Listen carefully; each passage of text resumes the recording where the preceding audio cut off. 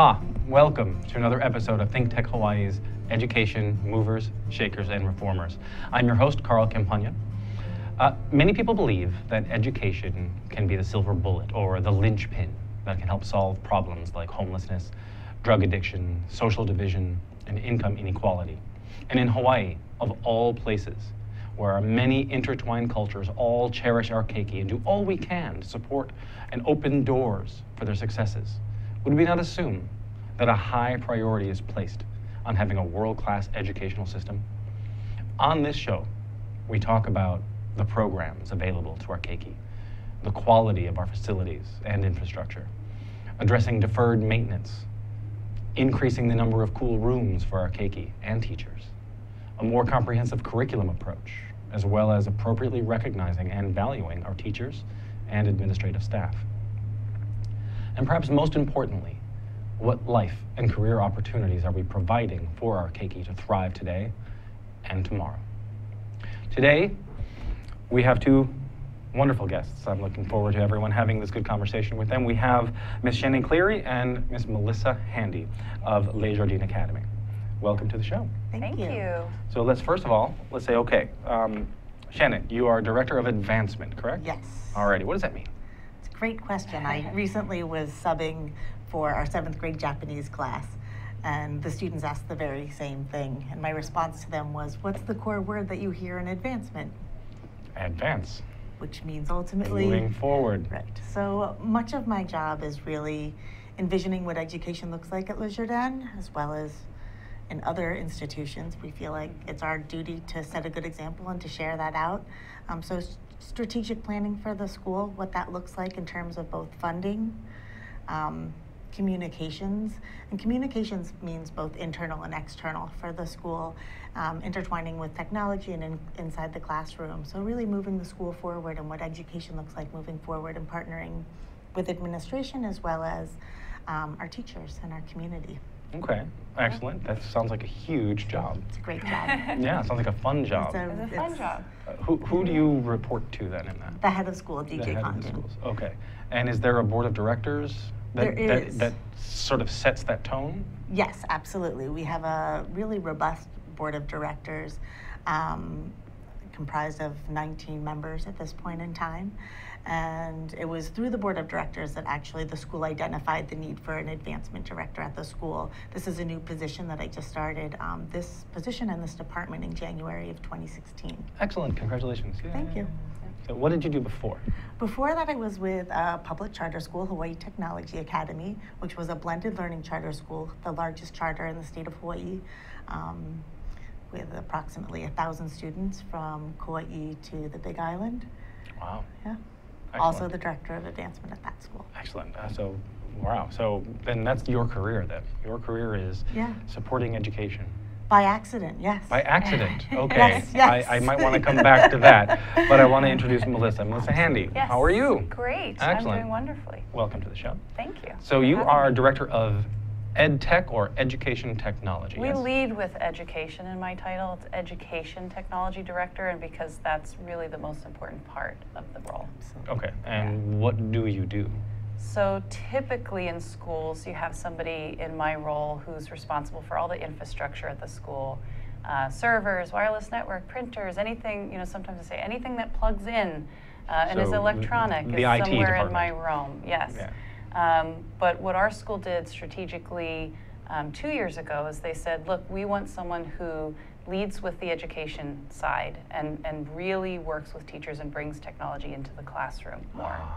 So we changed the role, or they changed the role, and they hired me, and I was lucky to, get to kind of start that program at the school. When did that start? Last July. Last July. Yeah. July 2014.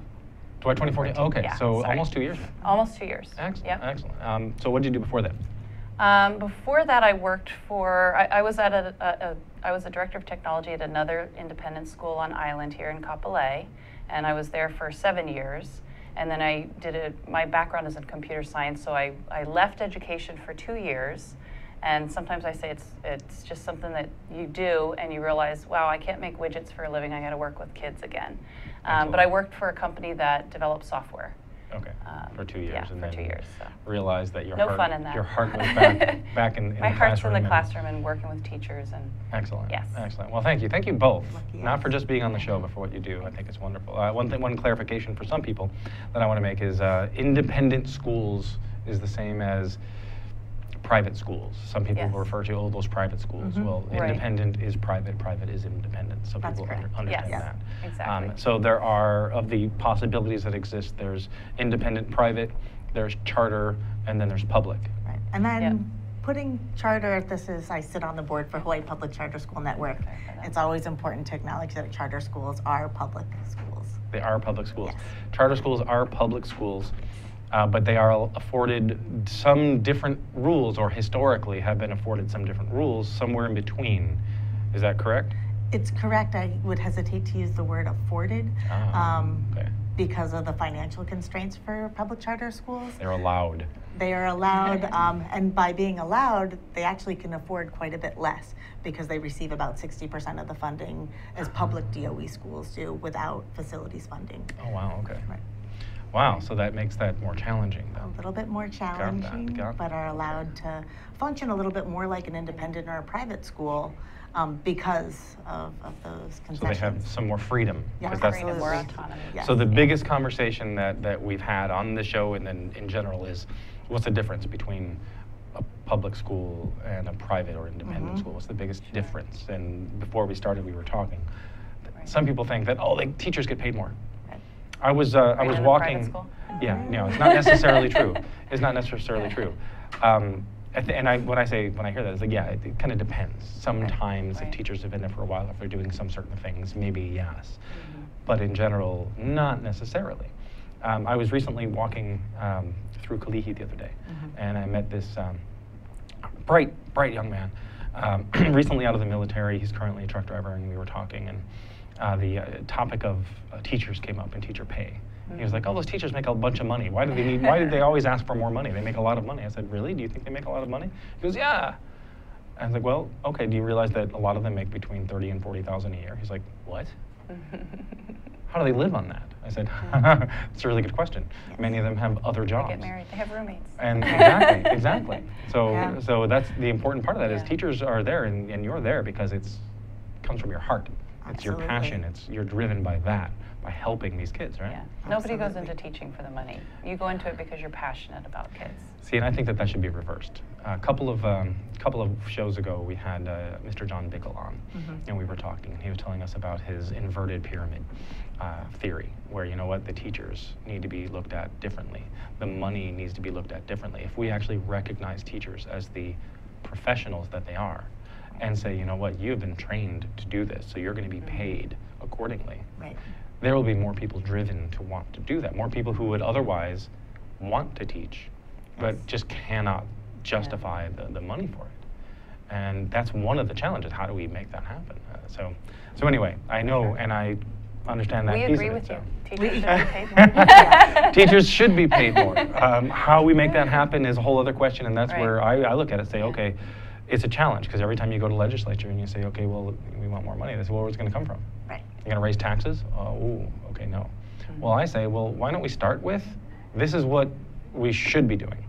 This is the money that is needed in order to raise the standards. Put that in the budget first, and then see how you pay for other things.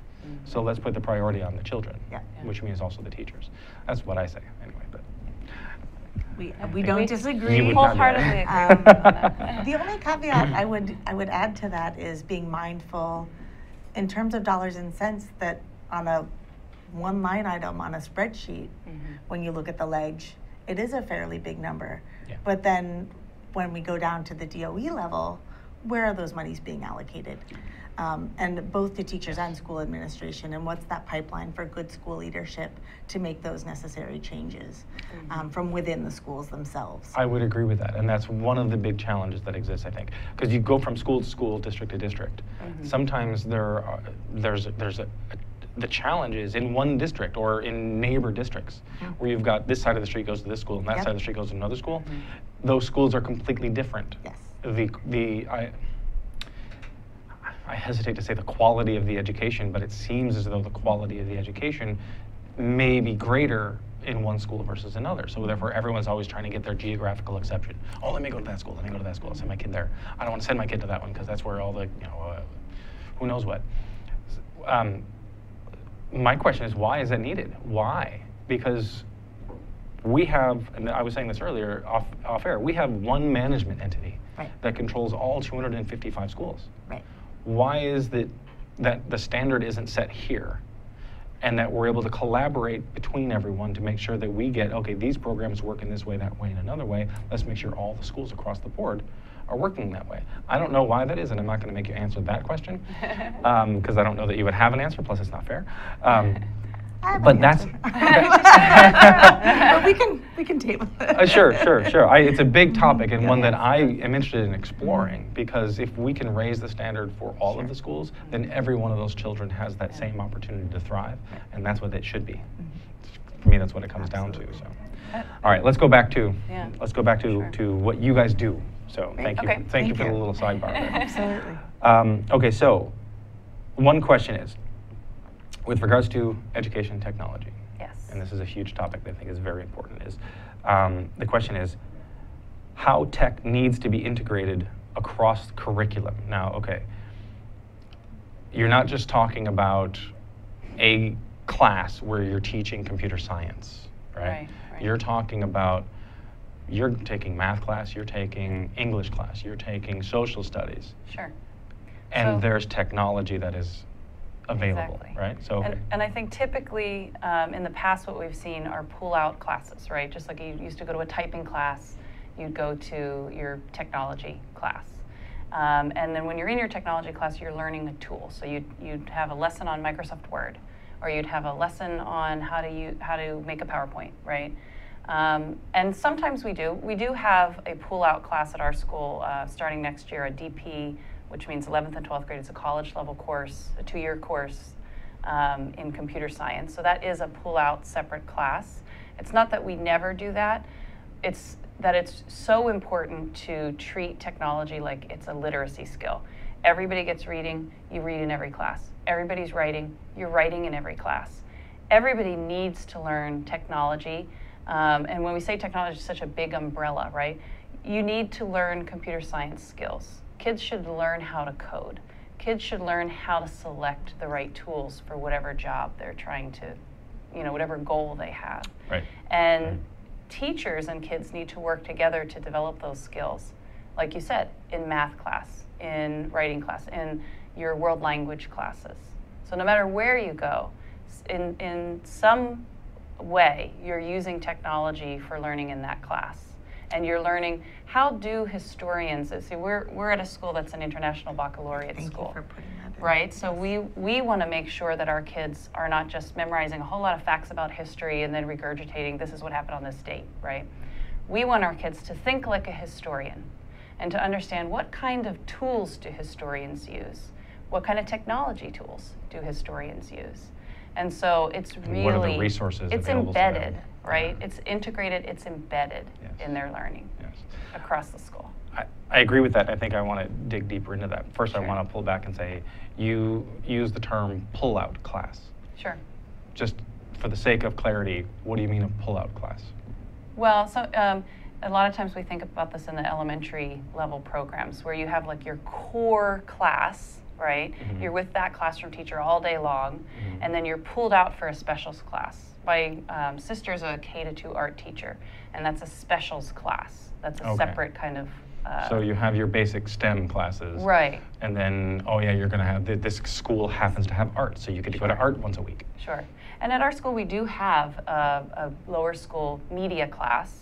In 6th grade, because we're an IB school, we're a little bit different. Our 6th grade through 10th graders, International Baccalaureate. Okay, yeah, okay, got it. Our 6th graders through 10th graders take a class called Design. It's not about learning a tool, so you don't go there and learn Microsoft Office, right? But you do go to that class and you learn how to solve problems using tools. And which is how we do things in the real world. In the real world. Once you get out of school, right. They're not asking you to learn how to do this program. They expect you to know it now. Right. So, okay, real quick, these as you're saying, pull-out classes or specials classes. Mm-hmm. Are they electives or are they still required? So sometimes schools offer technology as an elective. Sometimes, you know, kids can either choose between taking an arts class or a technology class. Because of the way our program is set up, every single kid takes it at our school. When you're in the what we call primary years program, actually goes all the way down to our preschool. So a 3-year or junior right, schools, we have 3-year-olds 3 and 4-years in the program. junior school. Okay, okay. All the way up And through there's 5th grade. technology in Absolutely. preschool. Which Yeah, not a lot. I have a 2.5-year-old. Right. Right. I know full well that she can pick up a smartphone and find what she wants Right. on it. Now, she clicks on things and doesn't really get it, but she eventually finds her way Right. through it. Right. So it's something that is just an innate thing. Oh, that picture, I like that picture. Right. Oh, and that made that happen, I like that Yeah. too. So, all right, Exactly. it happened really quickly, but we have to take a quick break now. Okay. Oh my All gosh. right. Okay. So excuse us one So second. many things to say. So thank you for joining us again. This is Education Movers, Shakers, and Reformers, Think Tech Hawaii. I'm your host, Carl Campagna, and we have our 2 amazing guests today. We'll be back in 1 minute. Thank you. Aloha, my name is Jeff James, and I'd like to invite you to watch my show, The Military in Hawaii. It'll be shown every Friday at 11 a.m. here on thinktech.com. Aloha. Hi, I'm Donna Blanchard. I'm the host of Center Stage here on Think Tech. This show is so very dear to my heart. We talk with artists of various different ilk here about the process that they go through for their art. So we talk about what they're doing, why they're doing it, how they do it. And it's a show that is inspiring. This is what I hear from people all the time. And a show that will teach you something, sometimes something about yourself. I hope you'll join us. The show is Center Stage. It's on Think Tech every Wednesday at 2 o'clock. We'll see you then. Aloha! Hello, my name is Patrick Bratton. I'm host of Global Connections here at Think Tech Hawaii. We broadcast live every Thursday at 1 p.m. We bring Hawaii to the world and the world to Hawaii, talking about international events and various things of interest to the audience. Please join me. I look forward to talking with you and having you get to meet some of my guests. Aloha. Yes. Welcome back to Think Tech Hawaii's Education Movers, Shakers, and Reformers. Once again, I'm your host, Carl Campagna, and we have Ms. Shannon Cleary and Ms. Melissa Handy with us today from Jardin Academy. So thank you again for joining us. Okay, you were mentioning earlier IB, or International Baccalaureate. Yes. Please help us understand a bit more what that means and how that occurs, how you become eligible for that. It's a great question. As the newest person, or one of the 3 newest people at our campus, it's something that I continue to learn more and more about. And our head of school, DJ Condon, has been part of the IB world for the last 20 years, just moving back to the state of Hawaii from Asia, and he likened it to a nice, neat bento box. So when we were all growing up, we all had AP courses and those options. When you have AP courses, it's more that a la carte. You kind of have a smorgasbord of maybe having a musubi along with a corn dog. So all good things, but that don't necessarily match. And what the IB program does is really takes all of the subject areas, packages them neatly into what looks like a little bit of a bento. So all of the things go together. So they're related. Really well with that kind of relation. And that's really, I think, a piece of Melissa's part at school, and the ability to really integrate technology in the way that she has been. Yeah. Okay. So first of all, before we jump into that, I want to say, okay, so International Baccalaureate. Baccalaureate is the first degree you get Yes, when you go to college. absolutely. So then the little bento box is akin to a major. Yes. So it's a little mini, it's a sort of a beginning, the direction of creating someone's major from a high school perspective. Absolutely, and that program really does start with our 3-year-olds. The IB program for us is all the way through. It's a continuum.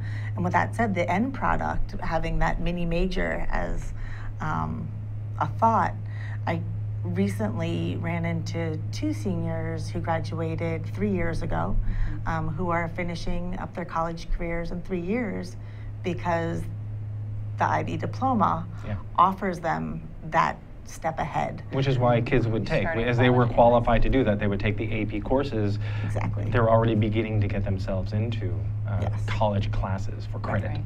which is what the AP does. So, Right. So okay, so I think that's wonderful. Now is that a difference from current public schools? Is Absolutely, that available at the moment in public schools? Yes, yes, there are there- IB programs in public schools all the way. There's really 3 main IB programs that you're going to see in a public school. The primary years program, so there's some elementary schools on our island here, and I'm sure on maybe some other islands. There is the MYP program. There's a bunch of them out in Eva Beach. Campbell High School. I want to say, I'm trying to think of another high school that's has the diploma program. A lot of times those schools offer the diploma program as a selective program, whereas at our school, every student in 11th and 12th grade goes through the diploma program. Okay. See, that's one of those things that it would occur to me that should just be a standard, because that makes more sense. Now, and kids can change. You know what? I've been working in this. I want to try that one. Okay, you should be able to do that and have the flexibility for that. The same way we do when we go to college. Right. I want to start off being an engineer. You know what? That's not as much fun as I thought it was. Right. Instead, I want to go be an art teacher. Great, but it seems to me, though, again, if that were a standard across the board, that there could be. But that goes back to the idea of curriculum and what is included and how it's included, which I'll bring us right back to the technology and the curriculum. So you're talking about how you select the technology. Sure. So go in a bit more about how you would look at that and how you would want to approach selecting technology. Sure, and I'll start by commenting on what the IB programs are great, and not all schools can do an IB program. But one of the things that all schools can do, all teachers can do, is the deeper learning, right? So what the IB program lets you do in 11th and 12th grade is get deeper on a topic. You're focusing on that same class for 2 years. Yeah. With the technology, and where the technology comes into play is, we always say in my department, don't let the technology get in the way of the learning, right? It should never be like this thing that's so obvious. It has to be stealth. It has to feel like it's just, by the time you get to high school, kids know which tools to use when. They're able to select the tool you start with what's the goal. You start with what's the problem I'm trying to solve. Then you select the tool. A lot of times what we do is we say, well, we have this tool we want to use, so let's make everything work through that tool. We're going to make I have a hammer, and I'm going to use a hammer no matter what I do. Yeah, even though I've got screws, I'm going to drive these screws into the wall. This is the tool I like. Exactly. So it starts in the elementary program. One of the things that's great about the IB program is we're required to constantly continue training our teachers, and we spend a lot of money to send teachers off island trainings every 2-3 years. Every Professional teacher is development at the school, and not just on the teacher level, across the school campus, which I think is also a piece of everybody on campus is a learner. I know they have that in the public schools as well. I think it's probably dealt differently. Yes. Possibly, yeah. Well, and ours is very done. International Baccalaureate specific, right? Yeah, so you've got requirements in order to maintain that status. Right. So therefore, that means there's a certain number of hours that the teachers need to go through in order to maintain your qualifications for that. Exactly. So. But we're saying we're going to start with teachers, and we have somebody, the way we team at our schools, we have the technology department. We have a lower school teacher who's focused on teaching tech skills to the lower school kids. We have design teachers that teach, problem solving and design thinking in our middle school program. We've got a person who's on my team. Her role is educational technology specialist, and her role is to be an embedded trainer. So rather than teachers just going off to training, we have somebody that's right there teaming with the teachers, helping them to learn how to choose the right tool, helping them to understand how do you work with that tool in a classroom setting, right? Sometimes tools work great if you have all the time in the world, but in a classroom setting, you might have a limited amount of time. You can't wait for Windows 98 to load for 15 minutes, right? What? It's not good. So it's everybody's responsibility. The classroom teachers eventually get better at this. We train the kids so once they're in high school, they know how to select tools. Yeah, so it's integrating it is your term as well, which is exactly perfect. You're integrating it from preschool. Right. So that, you know what, you're getting used to all of these different tool options just as Right. part of what you're learning before you even realize that you've just learned how to use this tool. Sure. You have familiarity with it. Yeah. And then at some point you get to the point where I now need to problem solve, Right. which is a wonderful thing that some curriculum doesn't really allow for.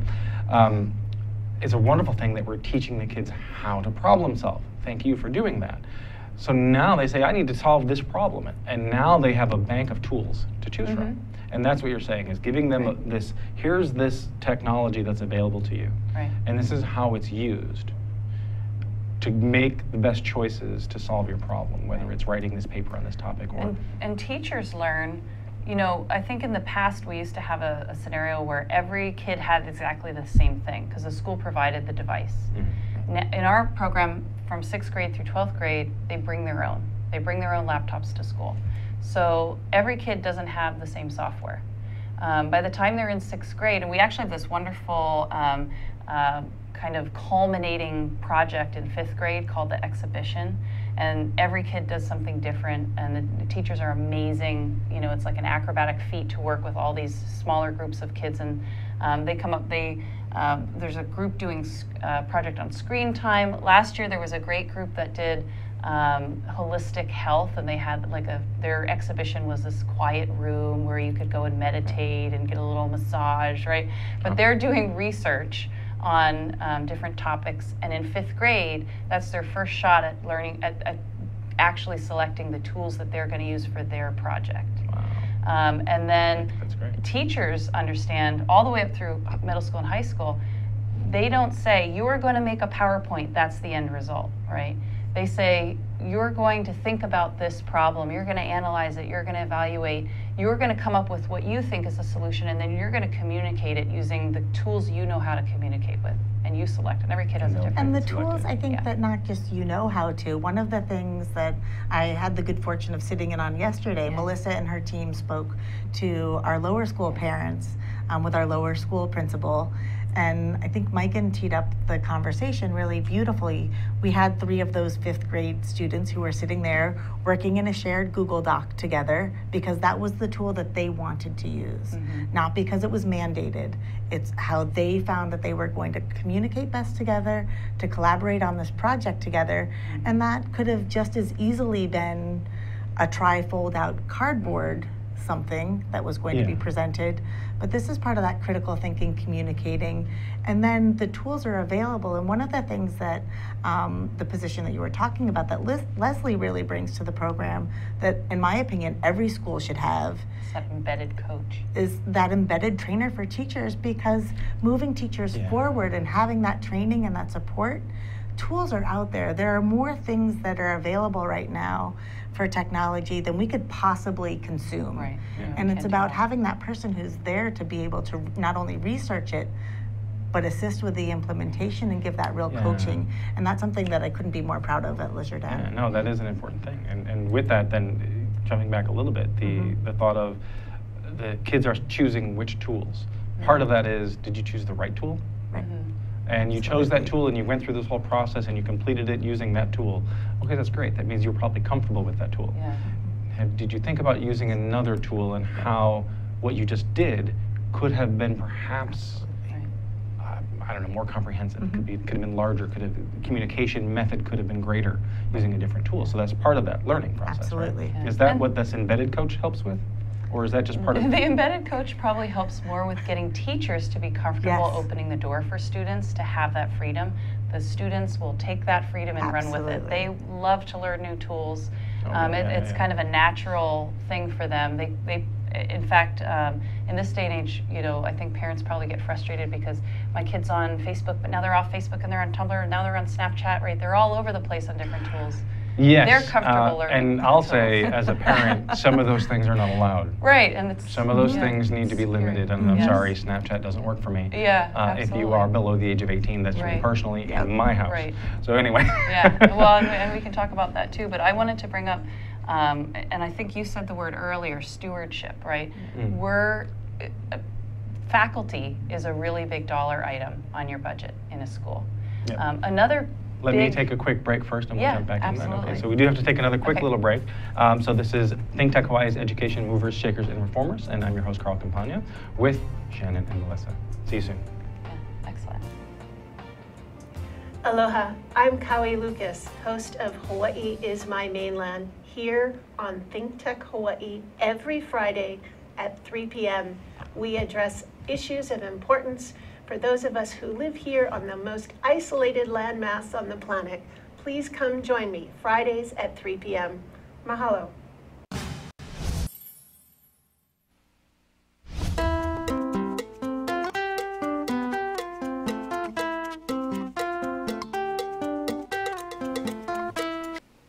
Aloha, how you doing? I'm Gordo the Tech Czar, here on Think Tech Hawaii, where we co-host Hibachi Talk, where we talk about technology and bring in all kinds of cool guests. Also, my co-host with me today is Andrew the security guy. Thanks for watching. Thanks for watching Think Tech Hawaii, and thanks for watching Hibachi Talk. We also have Angus. And you there, lad. It's Angus. I bring in all kinds of wee things. Oh, look, you see my lips moving. Welcome back to Think Tech Hawaii's Education Movers, Shakers, and Reformers. I'm your host, Carl Campagna, and we have Shannon Cleary and Melissa Handy. Sorry. Okay, so jump back in. We were talking. There's a few things actually. Please restate. Right. So I was thinking about. Schools spend a lot of money on teachers. Yes. Schools also spend a pretty big budget item on technology, and a lot of times that technology is hidden in the background, right? It's the wiring in the walls that sends the data around the school. It's the internet connection coming in. It's the wireless technology. All that stuff comes with a big price tag. Yes. And so when schools are thinking about putting technology into classrooms, and a lot of times schools choose to just do the infrastructure and they don't put the technology into the classrooms. So if you have a limited budget for tech in classrooms, how can you be thoughtful about what you buy, right? And so this is also something that we want teachers to think about, but school administrators and legislatures, people who are deciding how we're going to spend money in schools. You don't want to just buy. Somebody asked me about a 3D printer, and I said, as soon as we have the curriculum and the unit that's dying to have a 3D printer, because that really meets the learning goals, then I'm going to race out and get one.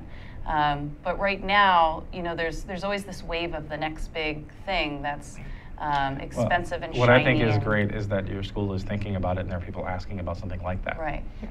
Whereas other schools, they don't even know what that means. They don't even know what that is. Which, again, different topic. But yeah. Okay. One thing that is important that gets talked about a lot, and one of the points that you wanted to bring up, I want to jump into a little bit, and that is the parent-school partnership. And to me, it's more than parent-school; it's also community as well. So I wanted to get your thoughts on that. So please. Well, and actually, and I'll turn it over to you too. But you had said something before about you're a parent, I'm a parent, and you as a parent, you have to set some guidelines in the home about what social media tools. How old are you when you get your first cell phone? Things like that. I think that's an interesting That's a very interesting topic. In fact, we're having those conversations right now in our household. Because we have our 17-year-old, our 15-year-old, we have our 10-year-olds, our 8-year-olds. Like, okay, who gets what and when? And obviously, everybody wants to be equal, right? Hey, wait, they've got it. Why can't I get it? Well, okay, how do you define those limits and how do you make them understand that? That's a whole different topic. Right. But, The topic should be in every school and is in most. And again, I'll go back to yesterday's meeting. Our principals in each division have coffees every single month with our parents. And again, as somebody who's new to the school, it's astounding how many parents attend. And those conversations organically happen. We're fortunate to be a part of, when we talk about that parent-teacher relationship, for a school of our size of 845 students in Kailua, where the old drive-in used to be on Kampa'akuari Road, I think when families come back up to that place, it's a very comfortable atmosphere for people to come up and feel that sense of community and are very open to having tough conversations. And these are tough conversations because these things didn't exist when we were in school. And what is natural to our digital native children is not natural, and it's not your comfort level. And I'll go back to your comment a moment ago saying this is not okay for somebody Not okay under at this point. X age. And we had a parent yesterday ask a question about Google Classroom, and Melissa answered it really beautifully. Why can't parents why- access the Google Classroom? That was the question. The question was that, and can you imagine what maybe that answer would have been? Wow. No, I As a cannot parent? imagine. Because as a Put you on the parent, spot here. as a parent, Whether my you thing would want be like, access. okay, I want access. Yeah. I can actually see why it really wouldn't be appropriate. Because frankly, as a parent, I have better things to do. I have other things I should do. I need to be able to trust and respect the teachers and the program and what's happening. Right.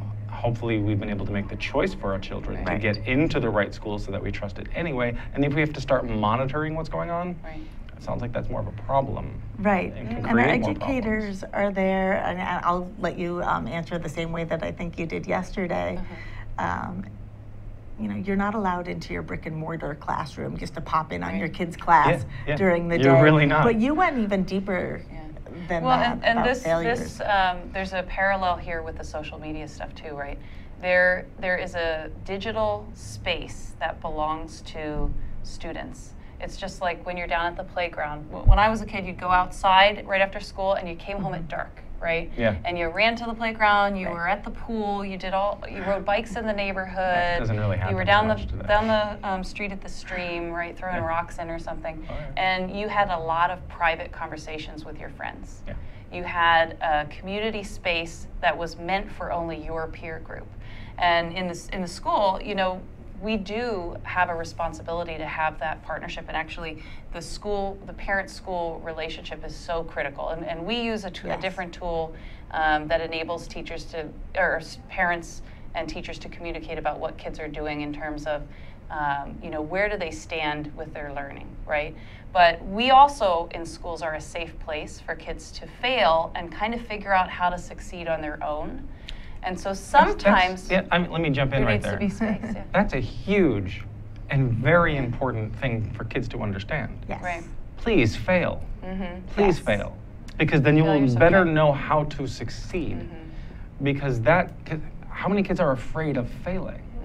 And how many parents are afraid of their children failing? And I because think what is that going to mean? Oh my God, he failed Right. this, she So failed that. allowing them to fail and giving them that space, that safe space to fail is so important. And it's And a we have to topic. give it You know, I with one of my kids, the topic comes up as, okay, you're doing well in these classes, but this one you're not doing so well in it. Why? And we start to drill in on it, and it's important sometimes, and that's where it's up to the teachers. And I only know about it because the teacher lets us know. By the way, this child isn't doing. Well, you can use a little bit more help, I think, or a little more time spent on this. Like Some encouragement. Yeah, With my son, it's a reminder to stop procrastinating. There's that too. There's that too. So But I'd like one to thing I share a wanted to- resource too. Okay, with I parents. wanted to jump in is you said a really interesting phrase, and Zuri repeated it in my ear. Digital native. Yes. Please elaborate. It's funny. I think that it's such a normal term Right, it for is. us. In our vernacular. Yes. So children and students today who are born into a world that the internet is just part of your life. For us, we're digital immigrants. Some of us are more able to act more naturally as natives. Yeah, but it was learned. We had But to it's learn it. learned. We had to It's put a it on learned later.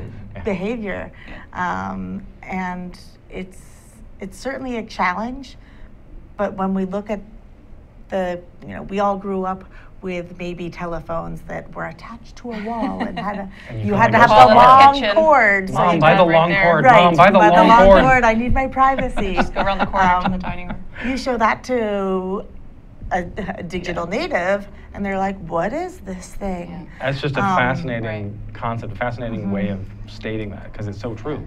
I've talked with my kids, and I talk with people about how, I put it this way, our kids right now are standing on the shoulders of what our digital technology is, standing on the shoulders of the internet. So they're learning based on knowing that this stuff already exists. We learned with something else completely different. So exactly what you're saying. So therefore, what I find amazing to think about is we were able to create this. What are they going to create?